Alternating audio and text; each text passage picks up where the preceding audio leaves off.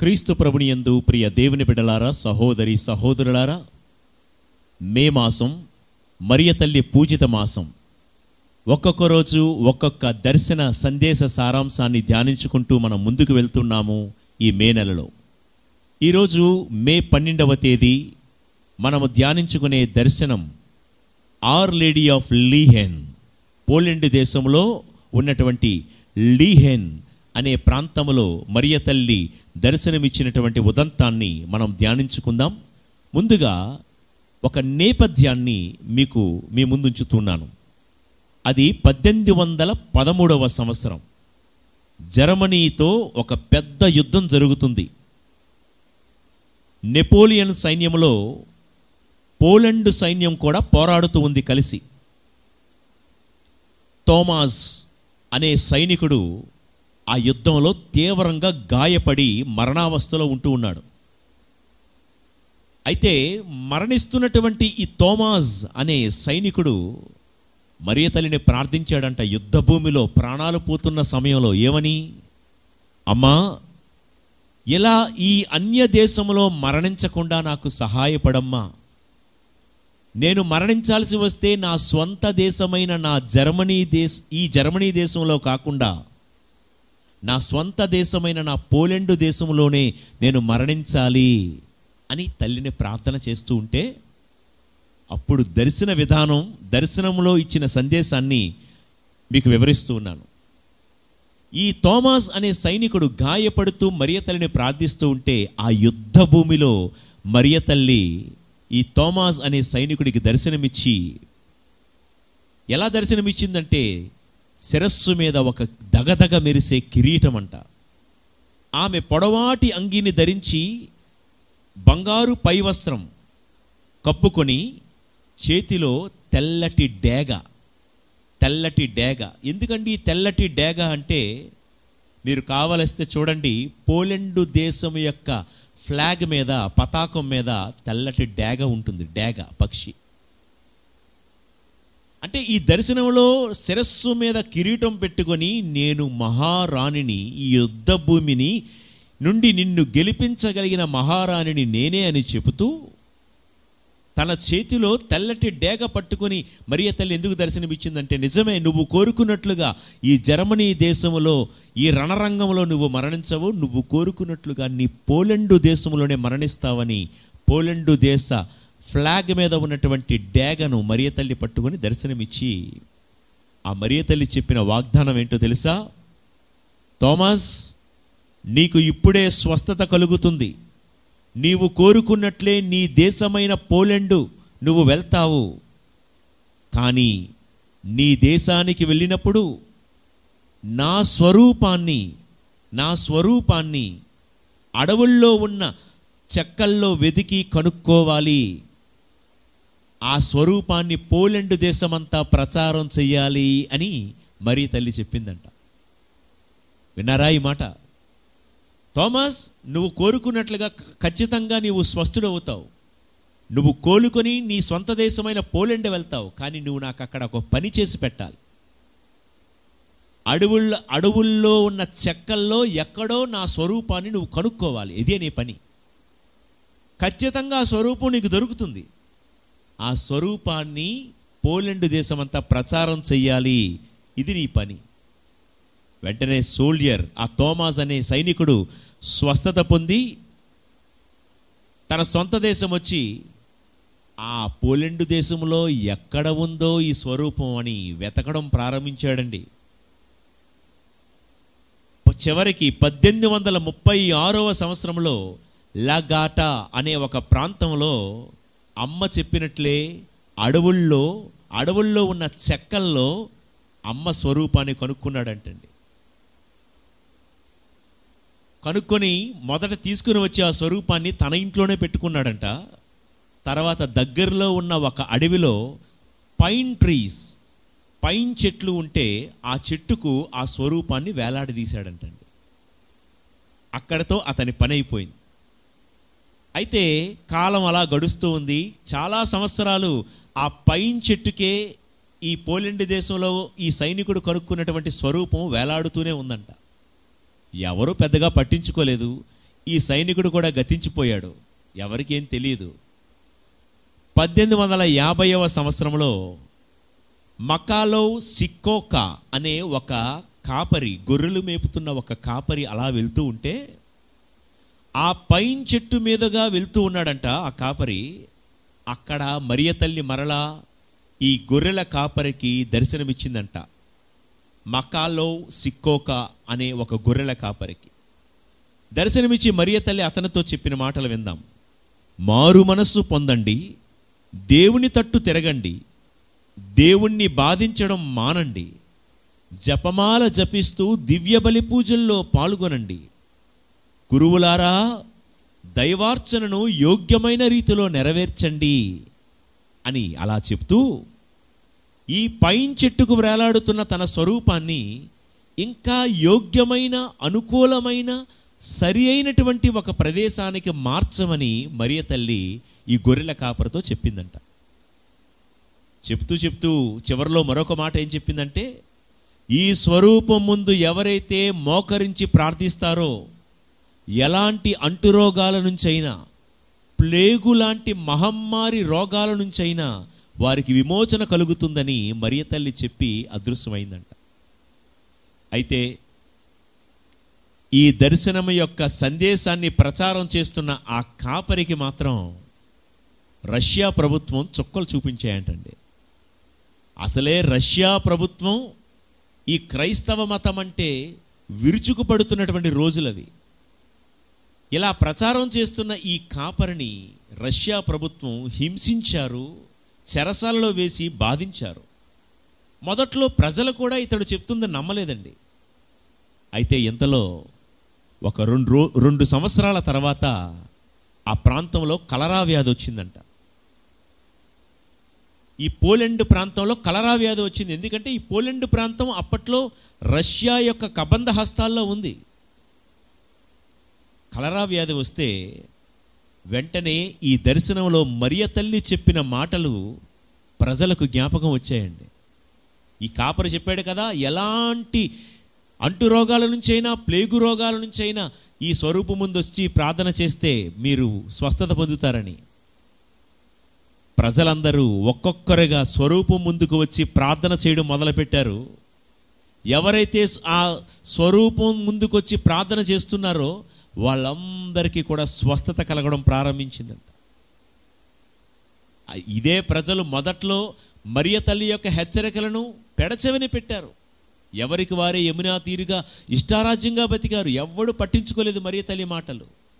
తమ దాకా వస్తే గాని తెలియదని పెద్దలు అన్నట్లు తమకు అంటురోగం వచ్చింది కాబట్టి తమ కష్టాల్లో మరలా మరియ తల్లి దగ్గరికి వెళ్ళారు.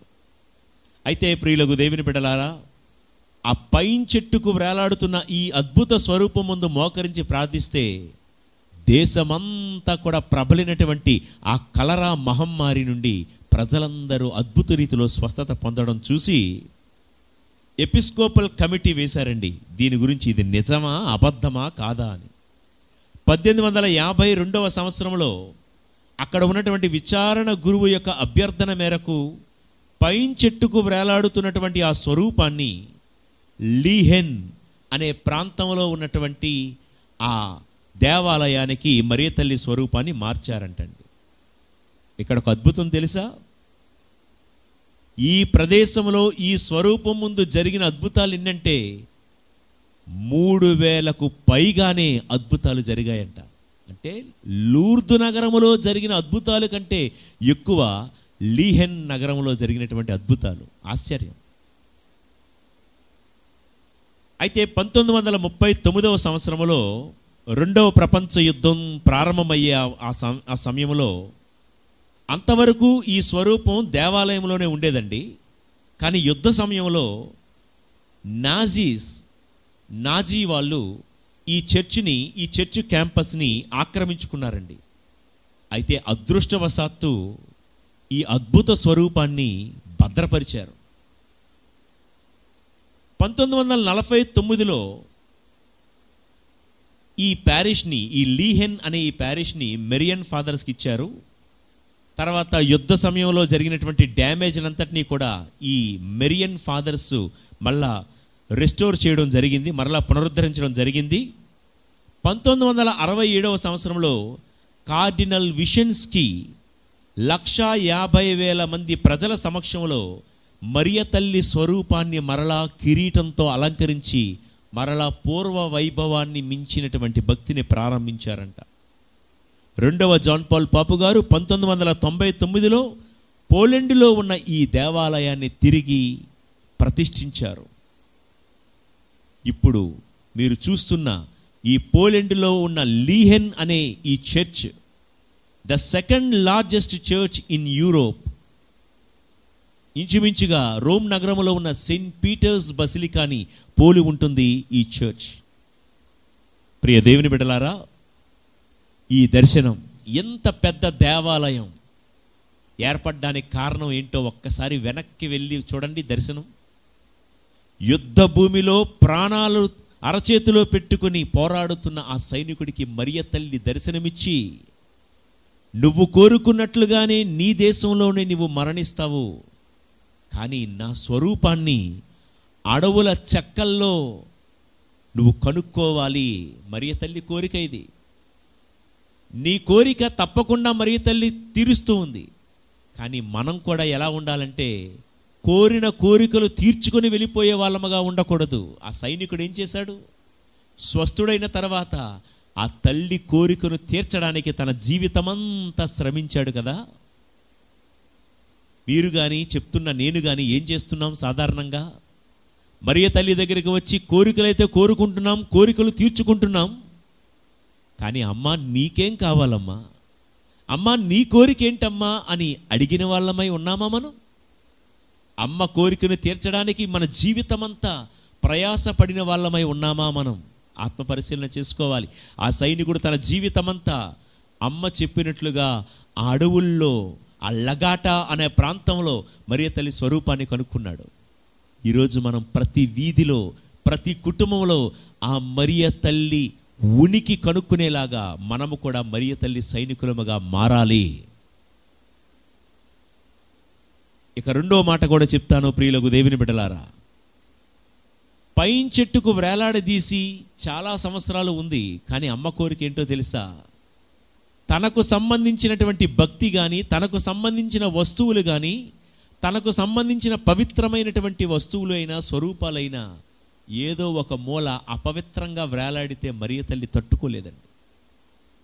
ఈ గొర్రెల కాపరి అయినటువంటి మకాలో సిక్కోకాకి మరియ తల్లి ఇదే చెప్పింది, ఈ పైన్ చెట్టుకు నా స్వరూపం వేలాడే కంటే ఇంకొంచెం యోగ్యమైన అనుకూలమైన సరైన ప్రాంతంలో నా స్వరూపాన్ని పెట్టండి అని తల్లి కోరుకుందండి. మనం చాలాసార్లు బహుశా జపమాలలు మన ఇంట్లో ఎక్కువైపోయాయేమో, లేకపోతే క్యాలెండర్స్ ఎక్కువైపోయాయేమో, లేకపోతే మనం ముచ్చటపడి కొనుక్కున్న మరియ తల్లి స్వరూపాలు మన ఇంట్లో ఎక్కువైపోయాయేమో. నేను అన్నానని కాదు, కానీ ఒక్కసారి మీ ఇంట్లో చుట్టూ చూడండి. ఎక్కడ పడితే అక్కడ పెట్టేస్తాం కదా, ఏ మూల పడితే ఆ మూల మనం పెట్టేస్తాం కదా. ఒకవేళ మన ఇంట్లో ఎక్కువైపోతే లేని వాళ్ళకి ఇచ్చేయండి. యోగ్యమైన ప్రదేశంలో జపమాల పెట్టాలి. బట్టలు వేలాడి తీసుకునే హ్యాంగరు అక్కడే ఉంటుంది, ఆ హ్యాంగర్కే మళ్ళా జపమాల వేలాడుతుంటే అర్థమేముందండి? గోడ మీద ఉన్న మేకుకి కరెంటు బిల్లులు కూడా అక్కడే వేలాడుతాయి, ఆ మేకుకే మళ్ళీ జపమాలలు కూడా వేలాడుతుంటే మరియ తల్లి సంతోషిస్తుందా, బాధపడుతుందా? స్వరూపాలు ఎక్కువైపోయాయి కదా అని చెప్పి ఆ మూల ఈ మూల, ఆ మూలే మనం ఏదో పుస్తకాలు పెడతాం, ఆ మూలే సెల్ ఫోన్ పెడతాం, మళ్ళీ అదే మూల మరియ తల్లి స్వరూపాన్ని కూడా పెడితే మరియ తల్లికి మనం తగు గౌరవాన్ని ఇచ్చినట్లేనా? ఈ దర్శనం అవర్ లేడీ ఆఫ్ లీహెన్ పోలెండ్ దేశంలో మరియ తల్లి ఇన్ని పాఠాలు మనకు నేర్పిస్తుంది. చివరిలో ఒక్క మాట, అమ్మకి ఇవ్వాల్సిన స్థానం మనం ఇస్తే మన ఒంటిలో ఉన్న ఏ రోగాన్నైనా మరియ తల్లి బయటకు తీస్తుంది.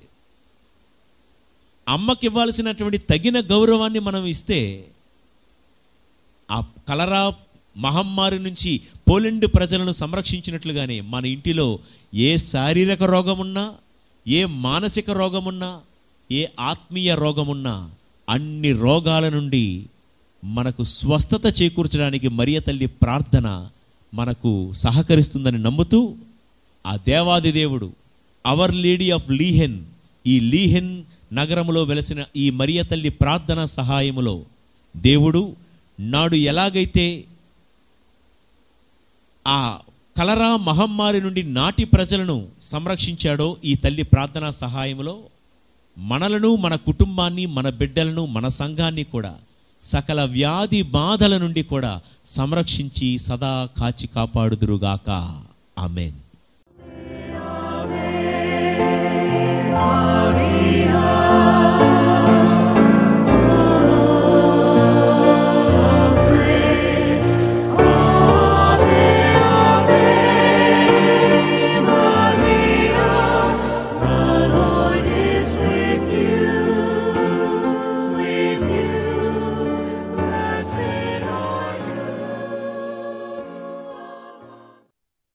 పన్నెండవ దినము. దేవమాత ఎలిజబెత్తమ్మను సంధించినప్పుడు.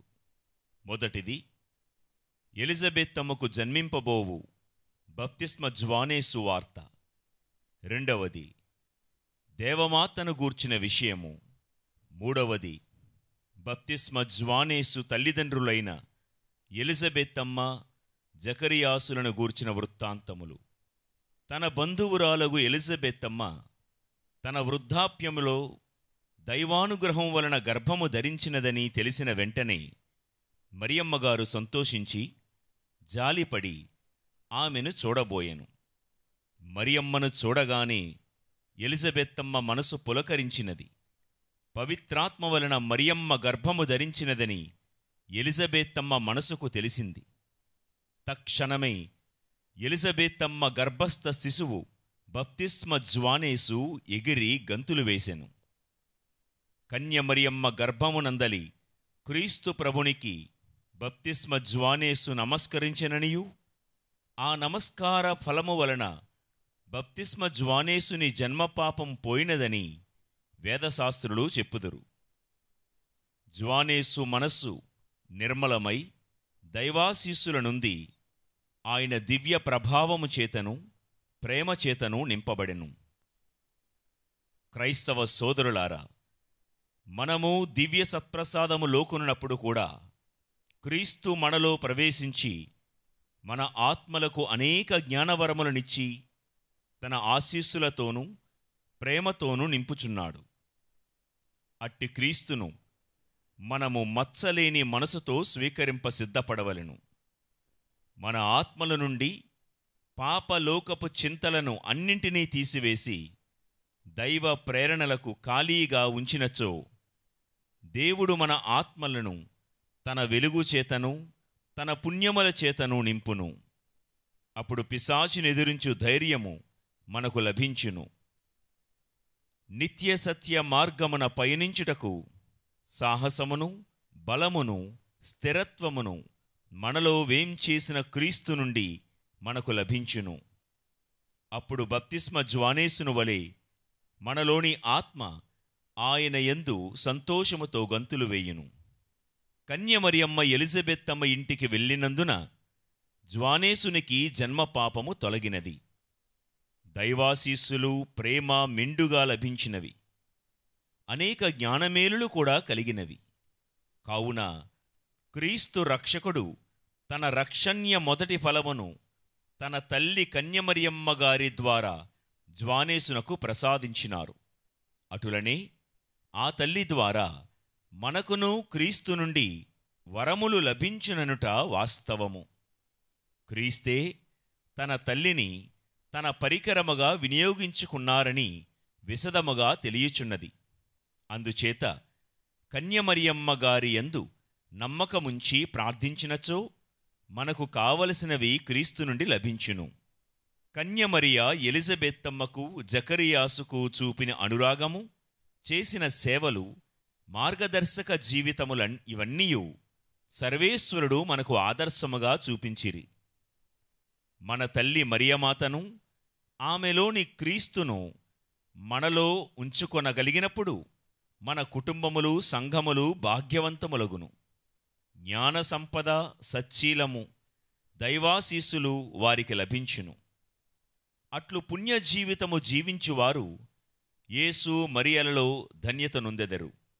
అందువలన క్రైస్తవులమగు మనము పాపము చేత వారి సన్నిధానమును పోగొట్టుకొనక వేడనే భక్తితో మన హృదయములను యేసు మరియల నివాసయోగ్యము చేసుకున ప్రయత్నించుదము. అద్భుతము. దేవుని తల్లి మరియమాత వేడుదల ద్వారా అన్ని కాలములందునూ అనేక అద్భుతములు జరుగుచున్నవి. ఆమెను వేడుకున్న వారలకు తప్పక జయము కలుగును. ఆమెపై భక్తి కలిగి ఇండుటకు మనము కొన్ని సాధనములను ఏర్పరచుకుని ఉన్నాము. మరియమ్మకు స్తోత్రముగా కొన్ని సభలు కలవు. నిర్ణీతము, క్రమబద్ధము, చిరకాలముండు సభలు అనేకములు మరియమాత పేరుకు భక్తిని, గౌరవమును తరతరములుగా అభివృద్ధి పరచుచున్నవి. మనమును అట్టి సభలందు చేరి ఆమెను వేడుకొనుటచే సఫలమొందగలము. ఒకానొకప్పుడు ప్యారిస్ పట్టణంలో దేవమాత గుడియందు ఒక స్వాముల వారుండివారు. ఆ చుట్టూనున్న విచారణ క్రైస్తవులు మరియమాతపై ఆవగింజంతైనా విశ్వాసము లేకుండిరి. ఇది గమనించిన స్వాముల వారు మిక్కిలి బాధపడిరి. రాను రాను ఆ విచారణలోని క్రీస్తువులందరూ మరియమాతపై భక్తినేగాక తిరుసభ విశ్వాసమును కూడా కోల్పోయి దాని కట్టడలను అనుసరింప అశ్రద్ధ గలవారైరి. ప్రార్థనలు లేవు. ఇక గురువులనెట్లు గౌరవించిరో చెప్పనవసరం లేదు. ఆఖరు దశలో అవస్థ కూడా లేక క్రైస్తవులనేకులు దుర్మరణము పాలొగుచుండిరి. ఇట్టి ఘోర పరిస్థితిని, ఆత్మల వినాశనమును చూచిన ఆ స్వాముల వారు చాలా దినములు బాధపడిన వారికై అనేక విధముల ప్రార్థించుచుండిరి. ఇట్లుండా ఒకనాడు ఆ స్వాముల వారి మనసుకొక తలంపు కలిగింది. పాపాత్ముల శరణమగు మరియమ్మగారి నిష్కలంక హృదయము పేరిట ఒక సభను స్థాపింప నిశ్చయించుకొనిరి. తన మేత్రాణుల అనుమతియు లభించినది. సభ స్థాపించబడినది. కొలది కాలముననే దాని సత్ఫలములను చూడగలిగెను. అనేకులు ఈ సభలో ప్రవేశించి తాము చెక్కబడి ఇతరుల కొరకు కూడా మరియమాతను ప్రార్థించిరి. లెక్కలేని పాపాత్ములు తమ పాప జీవితమును విడిచి క్రీస్తునందు జీవించి ఆనందించిరి. ఇట్లు ఆ విచారణ ఎంతయు అద్భుత రీతిన మారిపోయినది. దేవాలయము, గృహములు, ప్రజలు కలకలలాడుచుండిరి. ఒకప్పుడు దుర్మార్గులన్నవారే ఇప్పుడు సన్మార్గులైరి. ఎటు చూచినను క్రైస్తవ జీవితము తిరుసభ విశ్వాసమునకు అద్దము పట్టుచుండెను. వారి విశ్వాస జీవితము ఇరుగు పొరుగు విచారణలకు ఆదర్శప్రాయమైనది. మరియమాత సభ కొమ్మకు రెమ్మలై నలుదిశలా వ్యాపించి ఫలించినది. క్రైస్తవ సోదరులారా, మనము దేవమాత యందు భక్తి కనబరుచుట మాత్రమేగాక దేవమాత సభయందు చేరి సంఘ ప్రార్థనల ద్వారా పాపుల శరణమగు మరియను పాపుల కొరకు వేడుకుందము. మరియమాత సభలు మన దైవభక్తిని, విశ్వాసమును అభివృద్ధి చేయును. ప్రపంచమున ఎక్కడున్నను ఆ మరియమాత సభల ద్వారా మనమందరము ఒక్కటే. జపము. పరిశుద్ధ కన్యమరియమ్మ, మీరు ఎలిజబెత్తమ్మను చూడబోయినప్పుడు ఆమె సంతోషముతో దైవ ప్రేరితురాలై, నా దేవుని తల్లి నా యొద్దకు వచ్చుట నాకెట్లు ప్రాప్తించెను, ఇదిగో నీ మంగళ కంఠస్వరము నా చెవినబడినంతనే నా గర్భమందలి శిశువు సంతోషముతో గంతులు వేసెను అని చెప్పినది. తల్లి, కన్నీటితో నిండిన ఈ లోకములో నీ నామస్మరణ చేత నా హృదయము సంతోషముతో నిండుచున్నది. మరియమ్మగారును మధురమైన నామము నా హృదయములో ఎల్లప్పుడూ వాసము చేయునుగాక. నా సంతోషమును, నా శరణమును, నా భాగ్యమును నీవే. నిన్ను నమ్మి నీ దాపు చేరి నిరాశ చెందినవారు ఈ లోకములో ఎవరునూ లేరు. నా ఆశలన్నీయు నీపైన ఉంచియున్నాను. నన్నాదరింపుమని వేడుచున్నాను. ఆమెన్. పునీత బెర్నార్డు గారు వేడుకొనిన జపము. మిక్కిలి నెనరుగల తల్లి, మీ శరణుగోరి పరిగెత్తుకుని వచ్చి మీ ఉపకార సహాయమును అడిగిన వారలలో ఒక్కరైనను చెయ్యి విడువబడినట్టు ఎన్నడనూ లోకములో వినినది లేదని తలంచండి. కన్యకల రాజ్ఞి, దయారసం గల తల్లి, ఇటువంటి నమ్మిక చేత ప్రేరేపింపబడి మీ పాదములను సమీపించి వచ్చుచున్నాను.